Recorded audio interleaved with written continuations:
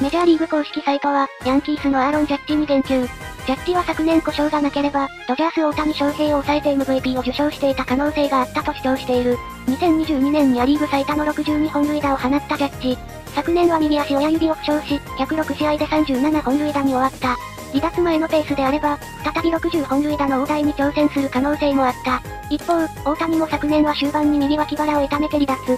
135試合で44発を放って本塁打王になり、2度目の MVP を受賞した。こちらも怪我がなければ50本台を記録していたのでは、と想像してしまう。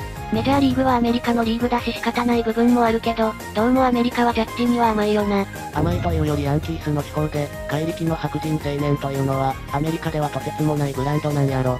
成績がほとんど同じならジャッジだろうさ。大谷の独特のパフォーマンスには人によっては嫌われるかもしれない。ただ、スポーツマンならどんな人に対してもリスペクトが大切やろ。MVP は、各部門のタイトルのように明確な数字で優劣が決まるのと違って、投票する記者の印象や思い入れにも左右されるところがある。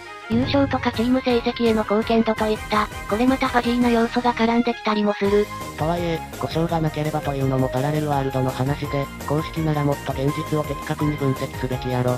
たらればの話をしてもしゃあない。無事これ名馬。ほとんどの選手は、故障と戦いながら、現役生活続けるんやし。結果として、故障せず好成績を続けた選手だけが、歴史に名を残す。まあ、ジャッジのフェンス際の事故は、不幸な面もあったが、それも含めて野球というか、スポーツやろ。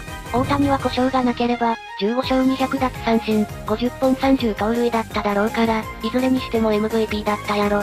が、これもたらればやな。結果で判断され、大谷が MVP に値したということだけや。